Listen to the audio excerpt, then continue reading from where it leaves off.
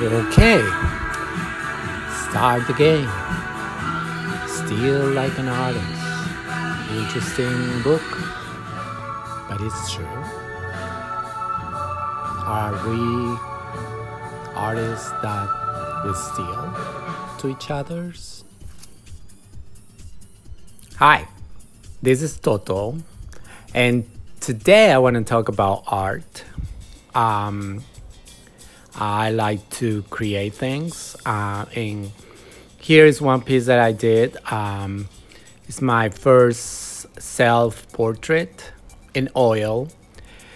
I feel like artists could be we stole each other's ideas sometimes that help us to create better and better and a better edition every time. But everyone has a unique way of doing things, so I feel that fake it until you make it is a very good sense of artists have. Creating one piece not just put a lot of energy of emotions. I also put a lot of energy of self-care and all self-destroyed in one way to another. And this time that the internet is an option of finding different things, I feel like nothing is original 100% anymore. It's in the past that they were creating the paintings, the oils, the techniques to achieve a vision. I feel now and then it's more easy to express yourself in a way. But it's not bad, like the way it is these days with technology. Everything is a remix.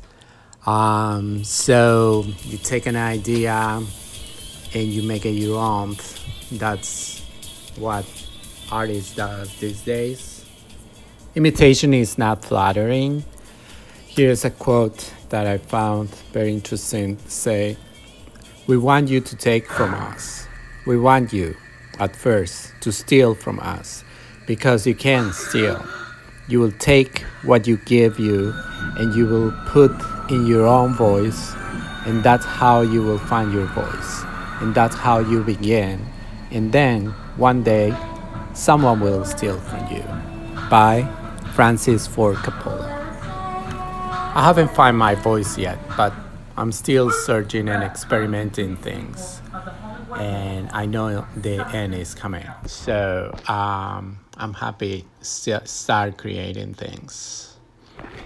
So don't forget to subscribe and like my video. I hope you enjoyed this one. And remember, keep dreaming and creating art. Love you guys.